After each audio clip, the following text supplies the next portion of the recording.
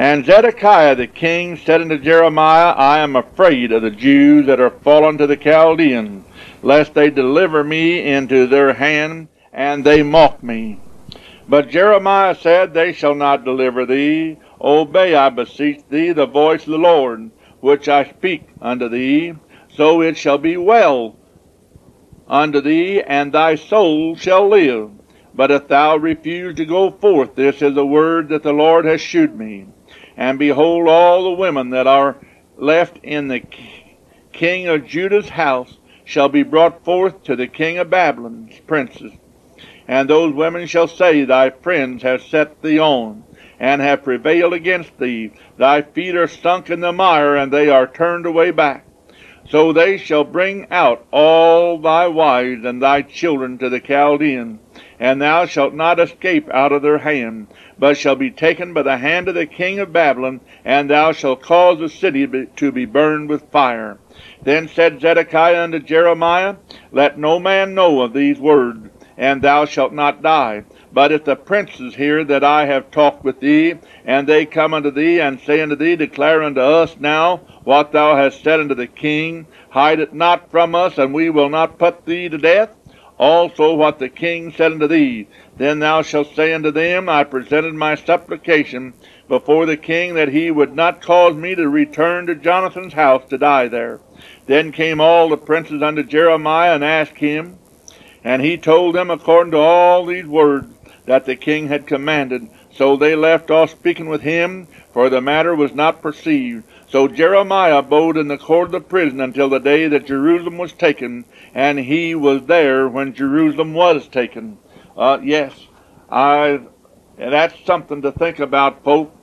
Whenever God gives you a word, and you don't give it to God's people, for that's why he gave you the word, was to give to God's people.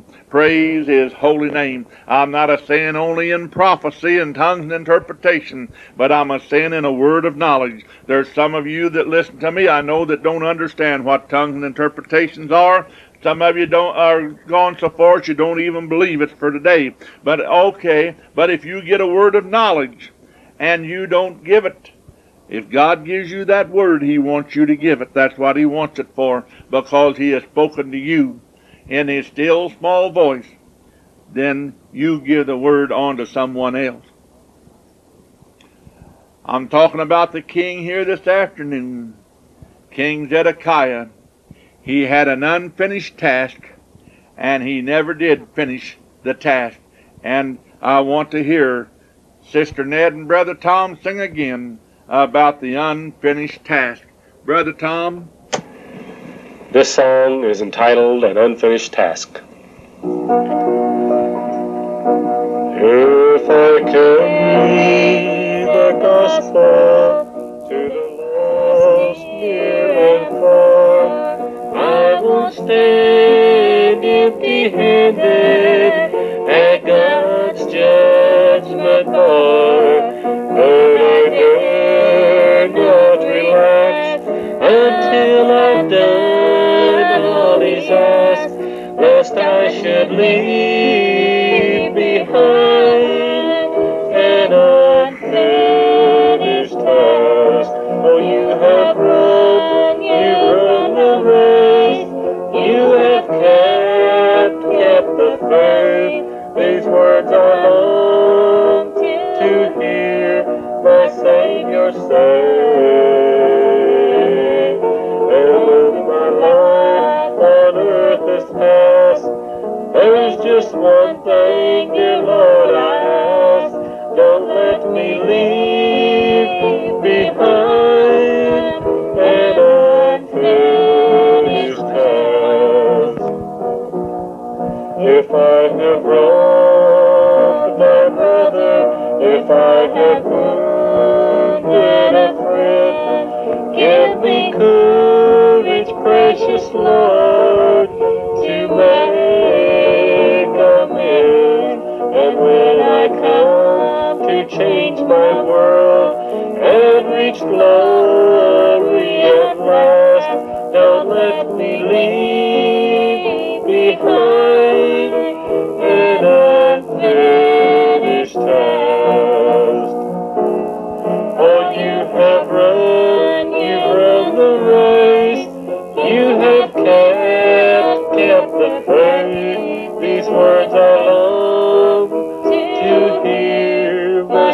Savior say?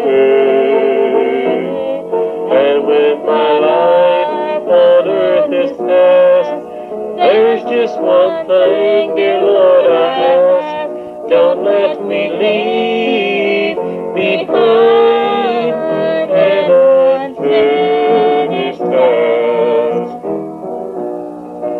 When I come to the crossing, I'll be leaving behind all my earthly possessions, and this I won't mind.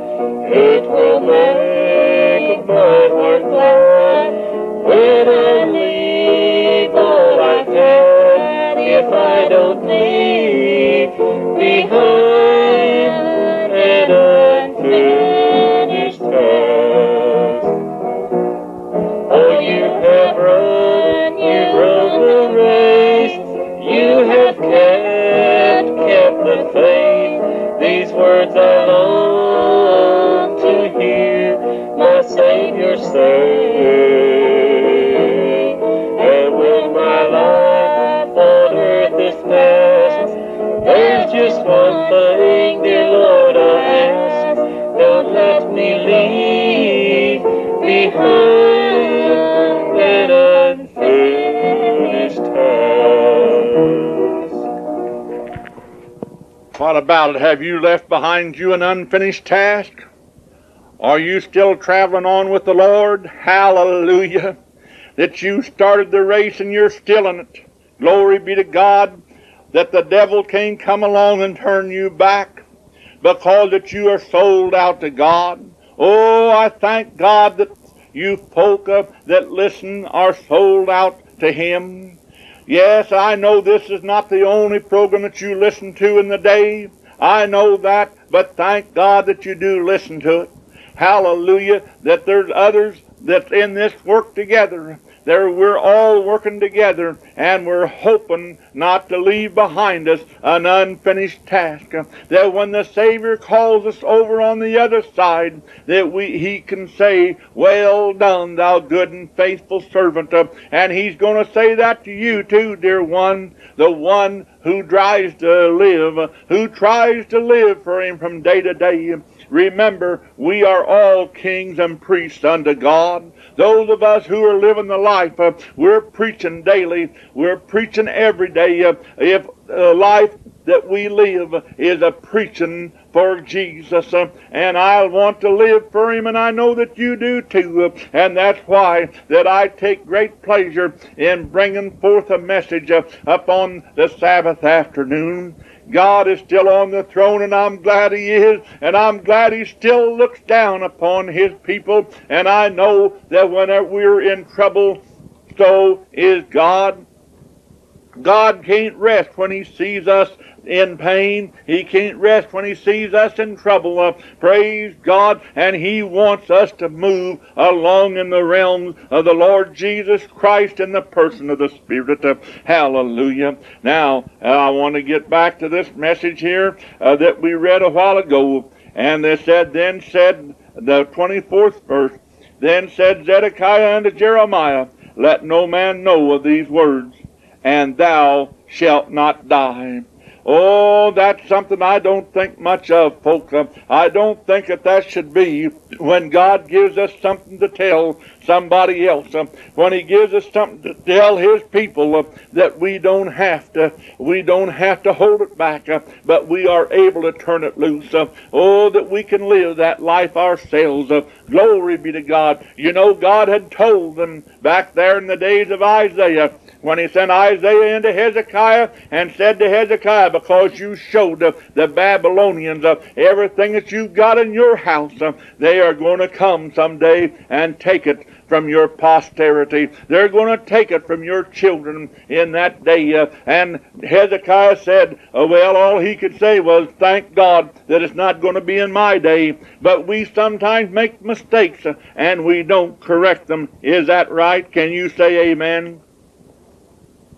Yes, just say amen. Hallelujah. That we can correct our mistakes, but sometimes they are written in indelible ink, and we can't erase them, even though we do get forgiveness of them. Yes, the day come on down. I want to just go into that sermon just for a few seconds here, about 30 seconds, that Hezekiah had his life prolonged, and I don't know where it was good or not. There was several mistakes that he had made in that time, and that was one of them, to show the Babylonians what he had in his house. And another one was in that 15-year span that Manasseh was born, and Manasseh was a king that God really judged Israel for. He judged, Judea for. He really judged them because he said it was Manasseh's sins, and that was terrible. He said that because of Manasseh's sin, that Judah would be punished, and those sins must be brought into account.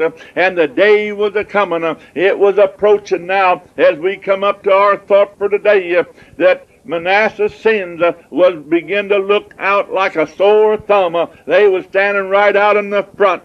And I know that Manasseh's grandson, Josiah, when he was king, and he had the church, they had the temple cleansed, and they found the book of the law, the book of Moses, and they began to read how far they come short of Moses' creed, and how far they were short that day, and what God would do. That Josiah, he rent his clothes, and he began to pray, and he began to seek God, and God gave mercy unto him, because that he sought God. And God told him, he said, well, it's a-coming. God's word is sure, and it sometimes moves slow. And I think the way that we are doing in America today, and if you want to know what I think, how far we are coming short, I'm going to say this. I'm not going to preach it because I was told not to.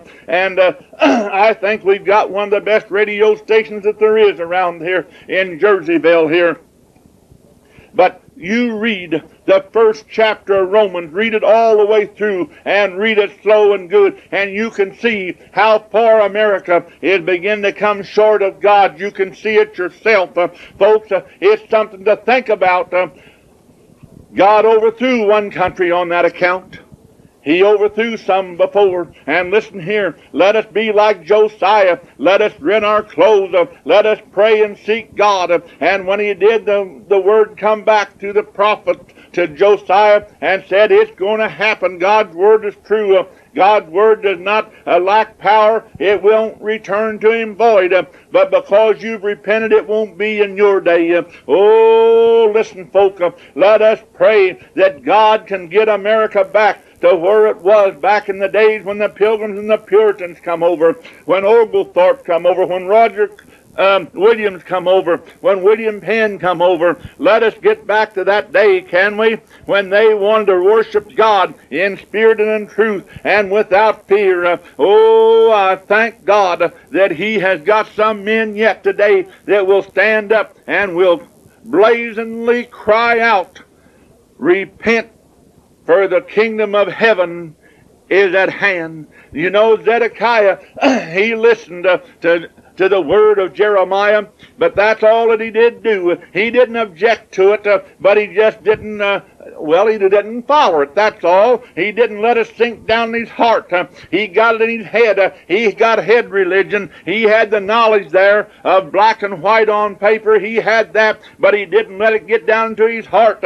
Zedekiah said, I'm afraid the way that I've led God's people, and I've told them the things that everything was fine and dandy. Everything was just out in the open, that the state was in good shape. I've told them that, and now they've been, some of them, carried away captive. And I want to bring that out to you, that you may be a living for God, but if whenever we lose our freedom, and I'm talking about spiritual freedom, it may be the people that serve God may lose theirs too. Remember, Ezekiel and and Daniel, they were carried away captive, even though that they were religious, even though they were God's people and serving God with all their might, they were still carried away captive. But Zedekiah, he wasn't going to go too far. He wasn't going to follow God's word. He was going to be more of a spectator than he was to be a participator. That was what old Zedekiah was thinking. And I'm thinking about how that he would not have the courage.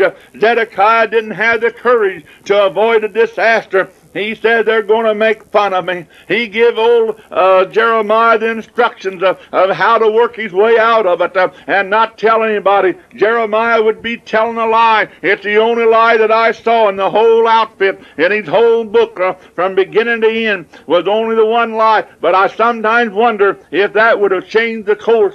There's times when the pastor and the deacons can't get along, and the deacons is telling the pastor it's time for you to get out and go on. Go somewhere else. But when the deacon and the pastor can't get along, then we have trouble in the church. I realize that we have a grudge spirit there, and it's hard to see souls saved. I mean, they'll come to the altar, maybe, but I'm talking having their name placed on the Lamb's Book of Life. He said, keep it quiet. Don't let this letter, don't let this message get out to anybody else. Keep it unto yourself, Jeremiah, because I don't want the deacon board, I don't want the trustees, I don't want the elders of the church to hear anything about it. I don't want them to know that I've made a mistake so far, and I'm going to ride this thing till it leaves the rail. He wouldn't turn loose. He wouldn't turn loose. He wouldn't back up and say, oh, yes, I've made a mistake. He wouldn't do that. He might have saved Jerusalem from being burned with fire if he'd have just admitted that he made a mistake. Did you ever make one? I have. And I had Brother Shipley to preach in our church one night, and when he did, he dumped a whole load of Babylonian garments right off into my lap, and he sent me a kite and going off and making things right. Oh, yes, when he preached, then God magnified it. God showed me that it was wrong, things that I had to go make amends for. Yes, we make mistakes. Preachers make mistakes too sometimes, and they've got to go and make it right. Do you believe that? Well, I can tell you it's a fact. Don't try to keep it quiet. I don't like to see preachers and elders of the church trying to keep things quiet on their doctrine, what the doctrine is that they're believing. But let everybody know what's going on. There was Zedekiah trying to keep everything quiet. We have some organizations today that will send a letter to their pastors and to their ordained ministers, telling them what the organization is believing, what they're turning thumbs down on, and what they're accepting. They'll do that, and they let the congregation out in the dark, leave them in the dark. But that wasn't what Paul said when he wrote to the Thessalonians in 1 Thessalonians 5:27. He says, cause this letter to be read to the entire population of the church. Let the whole church know what's going on. And that's the way that I feel. Don't let somebody just take it to themselves and say, here, we're going to do it this way, and it's going to have to be done that way. No, I don't want that. I want to see the whole congregation know what they are praying for. Zedekiah was afraid, but I like to think about old Daniel and them, how Daniel read out the writing to Belshazzar, how he told Nebuchadnezzar about the tree, about the judgment that was fallen upon each one of them, but each one rewarded Daniel. And I believe that old Jeremiah might have been able to tell the deacon board, or to tell the princes, whatever you want to say, that what was going to happen, and I believe it may have done some good if he had. I'm not going to say what was down the other fork of the road, for that's one thing that we don't know. But I know one thing, that one prophecy said to Zedekiah that he would not see Babylon, and another one said he would be carried to Babylon. But But how was that to come out and not to contradict each other? Because the last thing that he saw was his two sons slain right before his eyes. Oh, that must have been an awful sight to see your own family slain right in front of your eyes, and to know that it was done because that you wouldn't listen to the Word of God. Oh, to think my son or my children or somebody in the church was to be hurt. Somebody in the church would backslide in our church up there at Walkerville because I said something and I made a mistake when I said it, and I wouldn't go back and rectify it, that I wouldn't admit that I made a mistake. If old Zedekiah could have recognized that he made a mistake, told everyone that he did, then I believe that his sons would have lived and his eyes would not have been put out. Oh, my God, help us, Lord. Help us, Lord, when we get the Word, that we can put the Word out, the Word that God wants us to put out. Don't let us be like Zedekiah. Don't let us be afraid that those who have already backslid, those who have already left the church, that they'll point a finger at us when we tell everybody that we was wrong. It wasn't them, but it was we. It was the minister. It was Brother Williams that was wrong, or some other pastor that was wrong. Don't be afraid, but go out and admit your mistake, because I know that I am human yet, and that I am subject to mistake if I don't follow the Lord hand in hand all the way. Yes, that was the last thing he saw, was his sons annihilated. Then his eyes was put out. That was because that he could not accept the Word of God. Oh, yes, I've seen them leave the church because they couldn't stand sound doctrine. I have seen that. But, Lord, I don't want somebody to leave our church at Walkerville because that I said something then it was wrong. And I don't want somebody to be offended on this program, on this radio program, because I've said the wrong thing. Now, I know that I have a doctrine, and I know that you know what it is as far as that's concerned. But I'm going to try to preach the Word of God the best that I know. I know I was sitting in a church one night, and the church was just ready to split. Now, I'm talking to Pentecost right now, and the church was ready to split wide open, and there was a message in tongues come, and I thought that that was going to seal it together because I had felt the Spirit before that. And then after the interpretation come, the Spirit of God fled, and my wife told me, says, I don't know what it was about, but said, I know that that was the wrong interpretation, and the church did fold up. That is, they did split. Some went this way, and some stayed, and some went another way, and what have you. And I went to the pastor's wife, and she had given many messages, and I said, did you get the interpretation of that message? And she said, yes, I did. I said, it wasn't the one that was given then, was it? She says, no. And I said, why didn't you give the right one? She says, because I've given it before, and every word come back and hit me right in the face again. People would not accept it.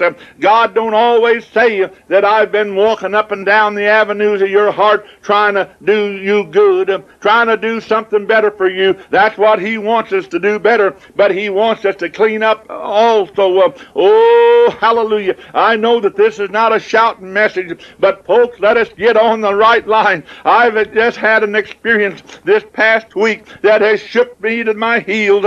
I didn't know that we was getting that far away from God. That's why I asked you to read the first chapter of Romans, and you preach it yourself, and that way I don't have to preach it over the air. I know that I've had myself some things to happen, and I've let God down too. There was a message come in tongues one time in the church, and I know that the pastor, he always interpreted his wife's message, but that time he didn't get it, and I did, and I held back on it because I knew what it was about. It was about communion, and the reason why that I didn't give it was because my mother was sitting in the congregation, and I knew that she didn't go for communion, that she wasn't much in the communion service, that she kindly frowned on it, and I knew that, and that if I would give the message there and interpret the message, that she would say that I did it because I knew that she didn't approve of it. But after the service was very near over, and the pastor asked me, says, is there anything that you want to say? And I told him, yes, that message has come from heaven, and it was on communion. And then one of the sisters got up and said, that's the reason why I didn't come to the New Year's watch party. That's the reason why I didn't come to New Year's Eve service, is because I didn't want to partake in communion. Listen, folks, God knows what He's a-doing, and He'll give us what He wants us to say. And to those of you who don't believe in tongues and interpretation, He will give you a word of knowledge, maybe. He will give you discernment, maybe. I'm not saying what He will do. I can't say. But if He does give you something, He's giving it to you because He wants you to turn it loose. Father in heaven, we're thankful, God, that we've had the privilege of bringing this message forth to your people. Lord, that we can all enjoy it. Lord, that we can all pray for one another. God, thou knowest those that need help. Lord, who've listened to the radio. God, may they lay their hands upon the radio right now and receive a charge from heaven above. Oh, that someone can be healed. That someone can see one of their loved ones coming to God. That they can pray and see that son, that daughter being saved. That they can see that spouse being filled with the Spirit. Oh, God, we pray for these in the sweet and lovable name of Jesus and for His glory. Amen and amen. And until this time, next Sabbath afternoon, this is Evangelist Garland Williams returning you to your announcer. Power Unlimited. For a complete